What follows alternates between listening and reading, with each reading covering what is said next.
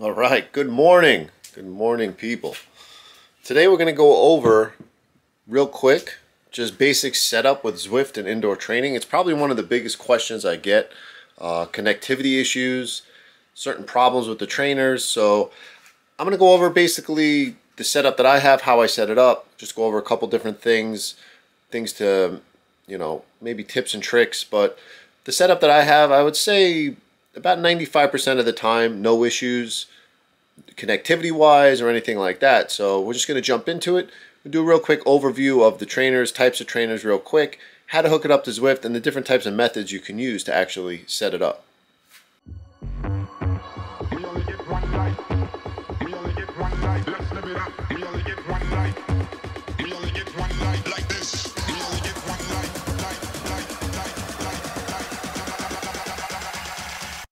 One life like this.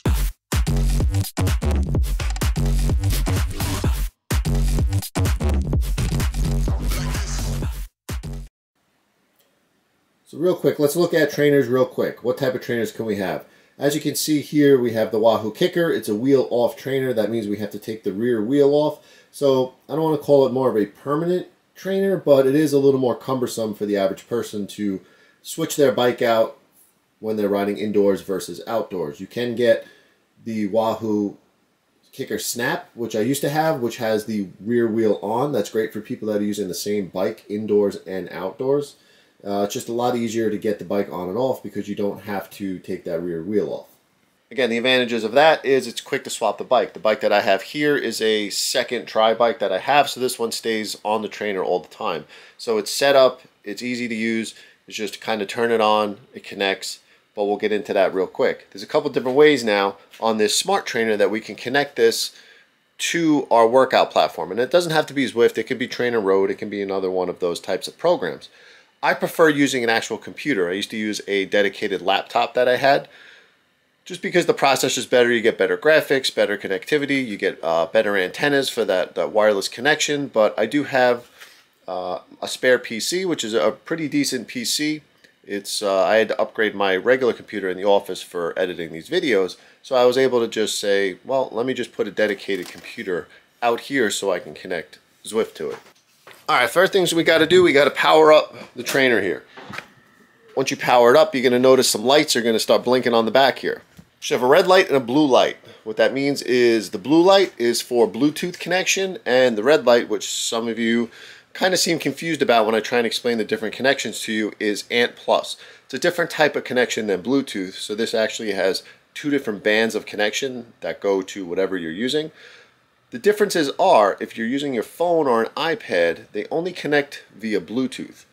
If you have a computer, you can also connect with ANT+, which sometimes there's pros and cons to both, is easier to connect to.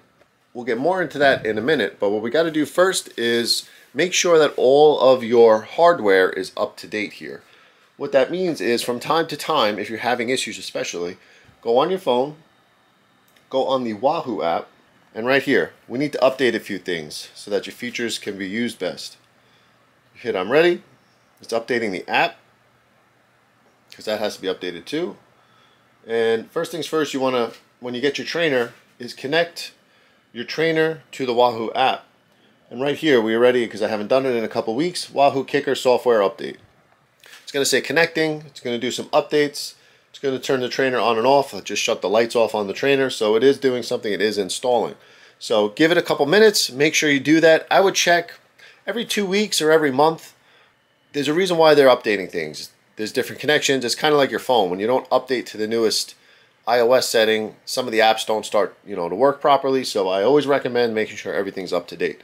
And that'll include Zwift when we get into that in a little bit. So for now, just make sure your install and everything goes up to date on this, and then we'll get on to the next step. All right, once you get back into the app right here, you're going to kick on whatever trainer you have, whichever Wahoo. Click that right here, scroll down. It's going to say latest, version 4.2.8. As we record this would be your latest version. So your trainer's good, you're up to date. Whatever you're connecting it to now. So again, I like to use the computer. I have separate keyboard, separate mouse right here. Open up Zwift. Here we go, another update. So remember this if you're going for a group ride early in the morning, things like that. You may want to jump on 15 minutes early just to see what's going on. Zwift does a lot of updates on here. So while that updates, let's go back to that ANT Plus versus Bluetooth. What is that? We know what Bluetooth is when we connect our headphones and things like that to our phones.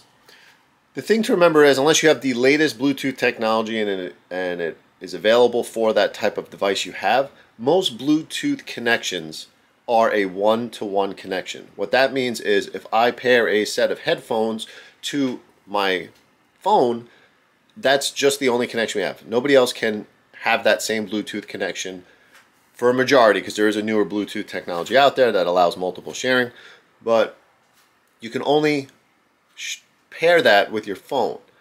What the difference with ANT Plus is, it allows multiple connections. So for instance, if I have here on my bike, which power meter is an ANT Plus connection, this, when it's activated, can sync to my cycling computer as well as my watch if I'm running. It allows multiple connections.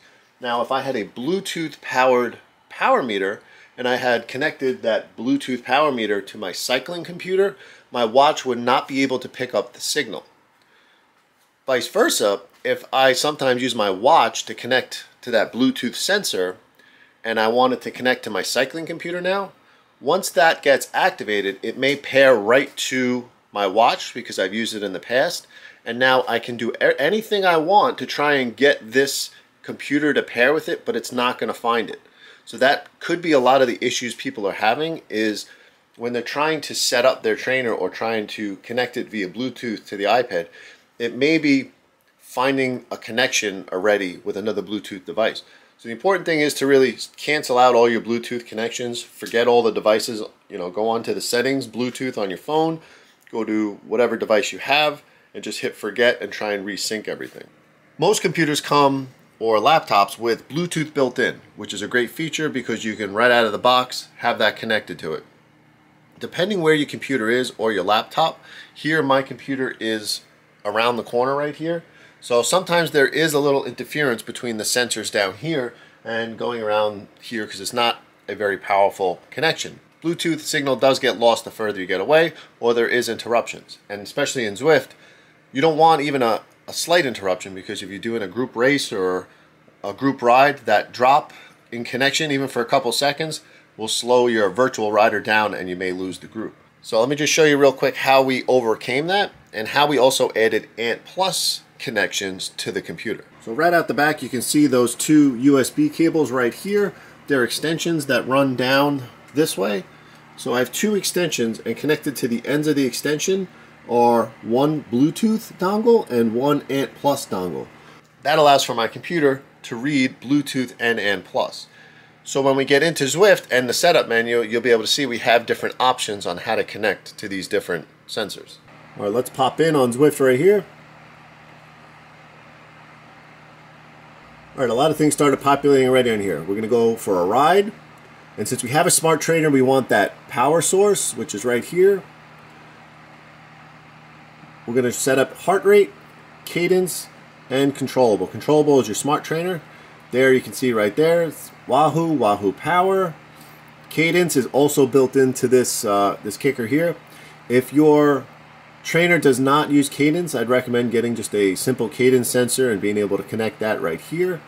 And I always like to use a heart rate strap. So let's search. It's picking up two heart rate straps that I just went through. I use one for specifically for cycling, and I also have the Garmin HRM Tri. And you can see they're popping up now as ANT Plus right here. The Garmin, the one that I have, is only an ANT Plus connection because it's usually meant to go with the watch. And that's going to be this one right here, which I'm currently wearing, and that's why it has a signal. So connected, we can even unpair this and see what we got. So you can see most people are going to be connecting to this Bluetooth connection right here. It even just popped down right there, the connection. So I'm going to go on here for power. That's my Stride foot pod. So it is picking up other sensors in here of things that I use. We're going to connect to this, ANT Plus. Here we go. And there you go. Again. I found I actually get better connections with Ant Plus connections, just for whatever reason. So that's why I'm using my computer, and that's why I'm using the Ant Plus connections with that little dongle. You can get them on Amazon. Just type Ant Plus USB. It plugs right in, loads right up on a laptop or computer, and gives you that option to connect with a different type of technology as well that may help you with a lot of your connection issues. Bluetooth can get very finicky, again, with those paired connections and not being able to pair with multiple devices. So I would recommend going with that Ant Plus connection if you're using a laptop or PC to solve a lot of your problems. Alright, I'm getting ready to jump in on this for a ride today. One other thing I want to talk about was the Kicker Snap. So I used to have the Kicker Snap, that was the wheel-on trainer. A couple tips on how to get that set up properly so you don't have any issues is always pump that rear tire up to the same PSI. Get into the habit of that before every ride. So I believe it was about 100 PSI that I would keep that tire at. So every time I would make sure that that tire connected to the trainer is at 100 PSI. Now that knob that's on there, that tension knob, make sure you always release the pressure on that after each ride. That can leave a flat spot on your tire. And as well, when you're getting ready to actually do your ride for the day, make sure you get that proper PSI in there. Turn the tension knob until the roller just touches the rear wheel. And then I would do 2 full turns. Mark the wheel if you have to so you can kind of get a visual of what a full turn is. 2 full turns and you should be good to go. Now with the Snap, unfortunately, from time to time, you have to do something called a spin down. And how you can do that is you can warm up for a little bit, just get the trainer moving, get your body moving, and then you're going to go into the settings menu in connections. And when you're connected to the Snap, it should be on this wrench icon right here. You can say perform a calibration spin down. And you're just going to follow the prompts on there. That spin down is important because it's going to give you accurate power numbers during your ride. That was one of the problems somebody had recently that got one of these trainers, is they're just having problems with their power output numbers are very, very low on there, and that could be one of the reasons. So again, some of the problems that a lot of people are having is connection issues, low power numbers, dropping connections, things like that. So I hope some of these tips on how the connections go on this and maybe what the preferred method of connection is kind of helps you out. Because indoor training is super beneficial. It's great, especially when you get into setting up actual workouts on the program itself, which we'll probably do a different video for just because it'll get a little long-winded. It's super easy to set up those training programs in here instead of just going for free rides all the time. And we'll go over as well maybe how to pick the courses, because sometimes people want to just go for an easy ride. Next thing you know, they're climbing 2,000 feet and their legs are toast afterwards. So today we're going into I believe it's a 54-minute ride, 40 minutes at a pretty easy pace, power level, and then we're going to be doing a 12 to 14-minute section in the middle, which is going to be probably at or about our threshold power level. So hope you got something out of this. Again, give the video a thumbs up if you took anything out of this that could help you. Subscribe to the channel because we're going to have more videos on this. It was just something quick. This has been on my brain, and I figured quicker I get the info out, it may save 1 or 2 of your indoor sessions, you know, from going down the toilet because of a bad connection or something like that. I'm going to get into it. Thanks again for watching. Don't forget, stay healthy, stay safe, balance that life 1 mile at a time, and we'll catch you on the next one. Alexa, turn on the Pain Cave lights. Time to ride.